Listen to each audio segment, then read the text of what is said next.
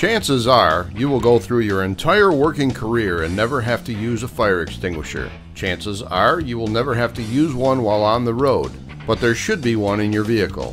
Have you inspected it lately? Close your eyes for a second.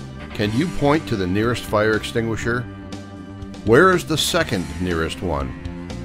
No matter where you happen to be, you should always know the location of the nearest extinguisher.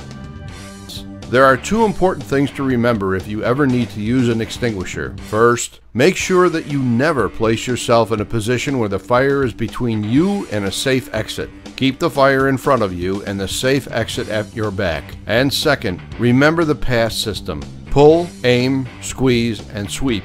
When you need to use the extinguisher, first pull the safety pin from the handle. Then, aim the extinguisher nozzle at the base of the fire. This is the spot where the flames are touching the fuel source. Next, squeeze the handle to activate the extinguisher. And finally, sweep the spray back and forth across the target. Continue until the fire is out. If you are unsure that you can put the fire out, evacuate the area. Thanks for watching and have a safe day.